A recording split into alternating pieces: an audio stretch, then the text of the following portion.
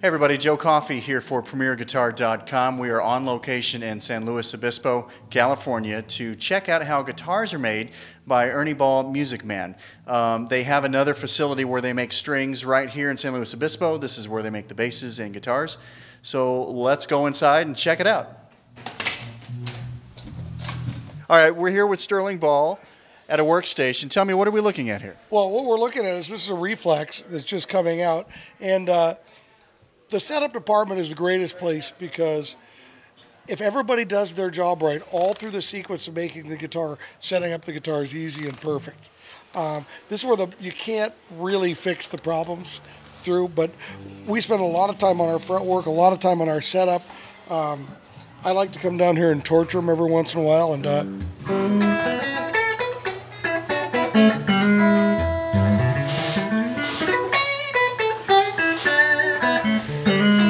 want to look at our neck joint and make sure it's really good. Want to make sure the finish is good. I see no obvious flaws. Okay, like the shielding here we're using. Looking for no sharp fret ends. Looking for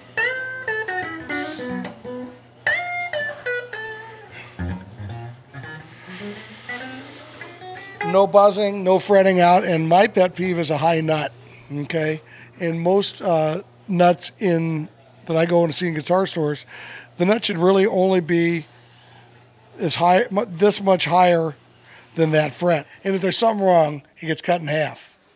Seriously, in 1984, we said we don't make seconds. Okay? The customer's not our quality control department. The customer's not our setup department. The other thing is, our goal here is to make tools for artists. How's like a backwards tour? Okay. Okay, because it ends here, but I'm going to show you how we make it. This is where they're doing the electrical sub-assembly. And you see this? You've got nice things to keep the solder from dripping on the guitar or the bass. These control arms articulate, but it never touches the surface. We spend about 45 minutes on our fret jobs. We don't use Plek machines, they're fine, but we just use good lutherie. The deal is, throughout this factory, you're going to see where we use a machine, and then you're going to see where we use human beings. Because I don't believe that human beings can consistently do it, and I don't believe machines can do. I think the success is when you're able to identify where the handwork is the most important and where the machine work and consistency is, and that gives you kind of a guitar with a little bit of soul. I can tell you the people who roast it, because we don't roast it. A lot of people call it vulcanized and different things, but it's allegedly had... it's been roasted and it's catalyzed, the resins in it and the moisture's out of it. I don't know if there's a specific performance advantage. All I can tell you is it's beautiful. And it seems to be very stable in all our tests. And the people who roast it seem to be able to get all the good figured maple too. Ursula's our buffing robot.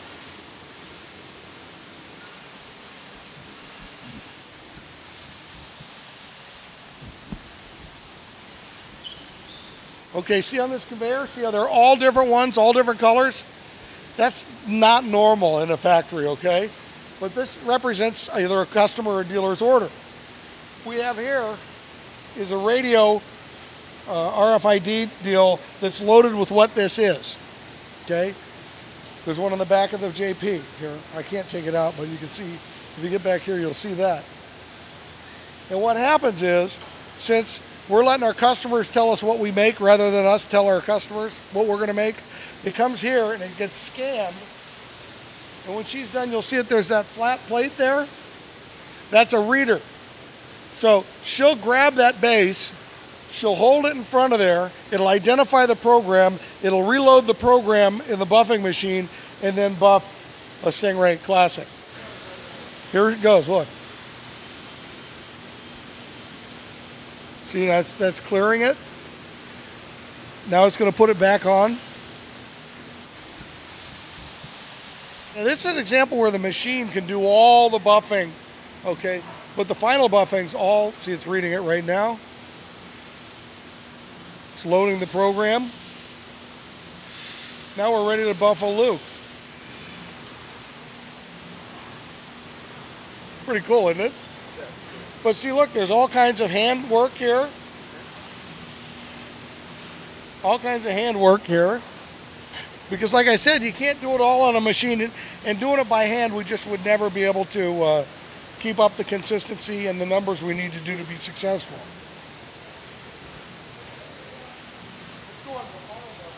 See, they're doing some finish sanding before it goes to Ursula. These people can feel like the 10,000ths of an inch. I mean, it's unbelievable. One of the keys is making sure the finish is cured. A lot of people use UV cure. We actually use heat. Yeah, it's toasty in here. Yeah, it is. This is nice. I like this. It's cold outside. Look at that nice color, huh? Wow. So these will be in here in 4 days. And we can ship it to Malaysia and Alaska and know that the finish isn't either going to shrink or expand and not going to finish crack. Look at these. Sorry about these flaws in the wood here. Okay, they're not flaws. Watch the clear coat he's doing.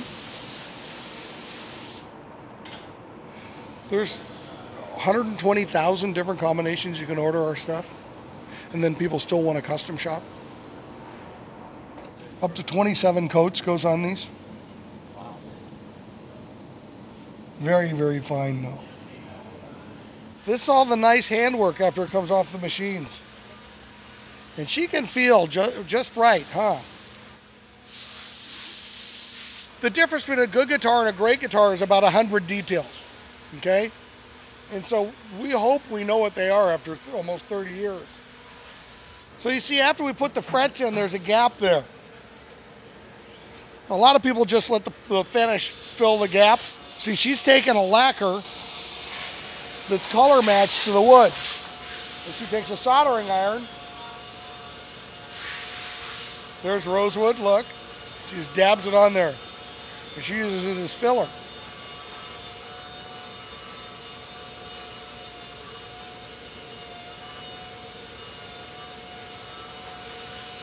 And the end result is this, no gaps. I should probably talk about Ball Family Reserve.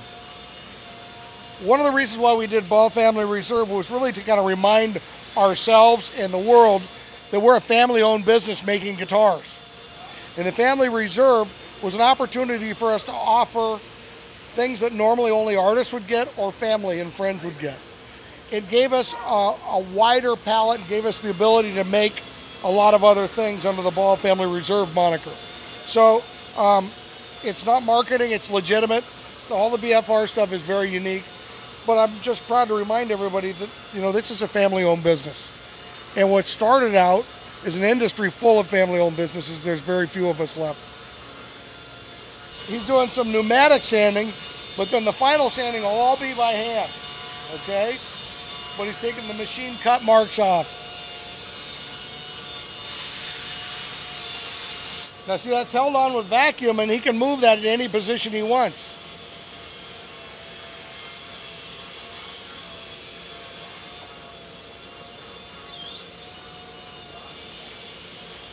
It's the details, baby. The devil's in the details. He's putting the frets in.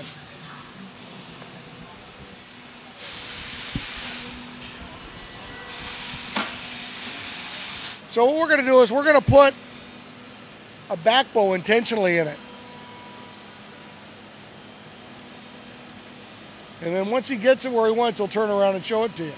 What happened was it was already -10, so I just zeroed it out because we want to make sure that it's negative on the back bow.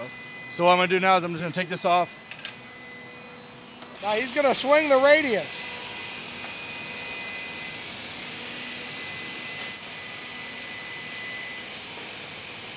So what we're doing is we're sanding our back bow off, too.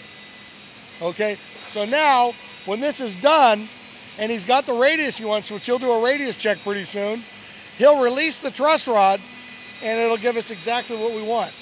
But then when it's completely tight, it's straight. Well, we're kind of known for our necks. And we're known for our neck shapes, but also the performance of our necks. And this is one of the reasons. So he's making sure he didn't take off too much. Look, he's a genius. He got it right away. Now he's sawing the frets.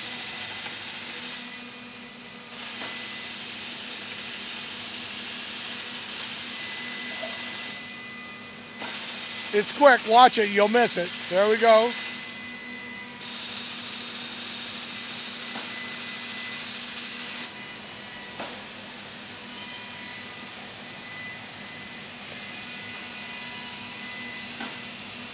Then he's going to release it, and it's going to be like butter.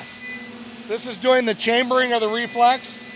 This is what a reflex looks like. Half body is chambered. That's a very specific pattern that we engineered for the maximum resonance.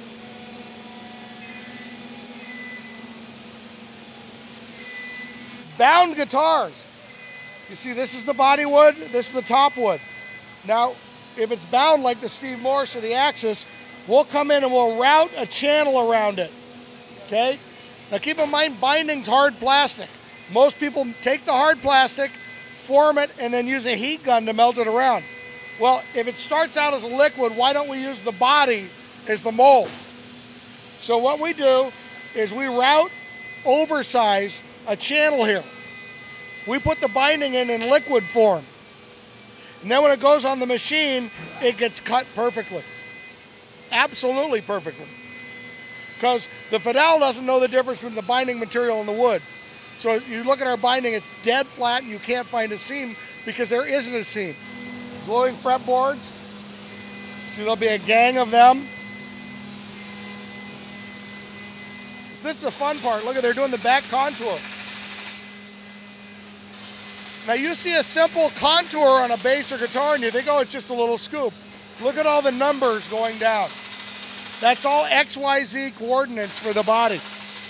That's telling it where, that's telling that head to where to move. How accurate are CNC these days? Incredibly accurate. More accurate than your dentist. We buy already treated and dried wood. These are 2 kilns here, okay? You see fretboards going in, but get a shot of that tank right there. That's water that's come out of what is supposed to already be dry wood. So you see, we bake the guitars in the hot box because we don't want them shrinking or expanding.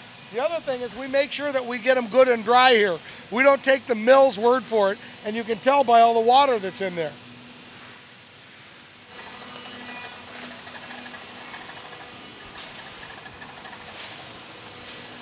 Sanding some tops.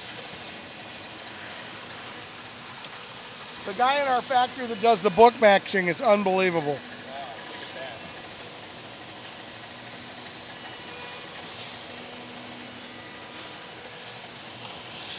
Cheap guitar maker trick. You want to see what it looks finished?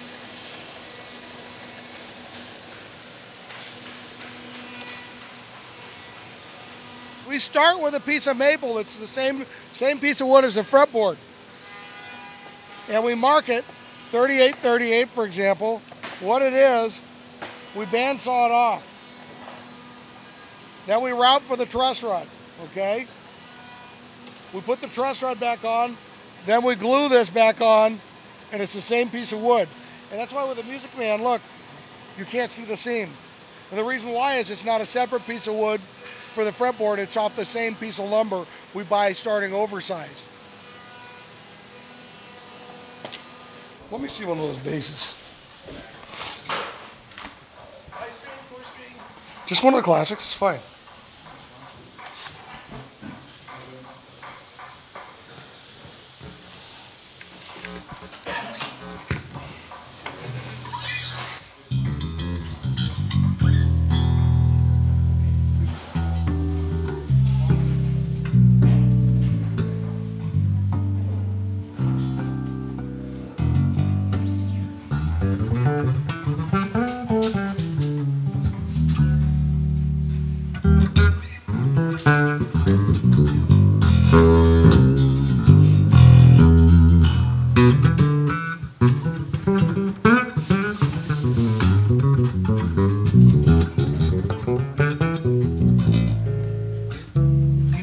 It may look like you're noodling, but I assume what you're doing, I mean, there's a rhyme to the reason. I saw the harmonics, the chromatics, and you're checking every single fret. Tune.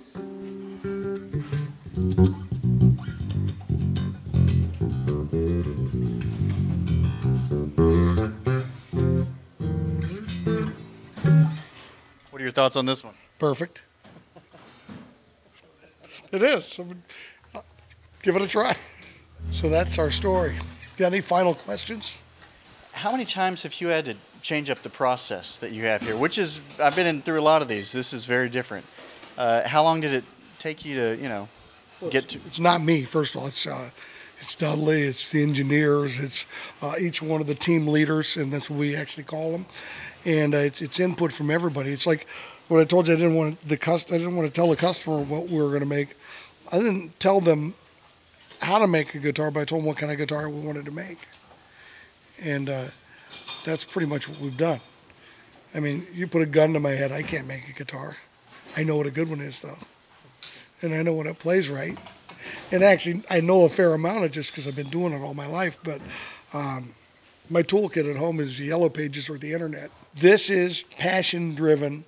This is finding a niche that we've been lucky enough to have earned a little bit and to have been given, and how we've managed to hang in there and within that niche. And it's respecting that niche. It's not resenting it after a while. It's understanding it's great to make a Stingray bass, and it's great to make a Luke guitar. It's great to make a Steve Morse.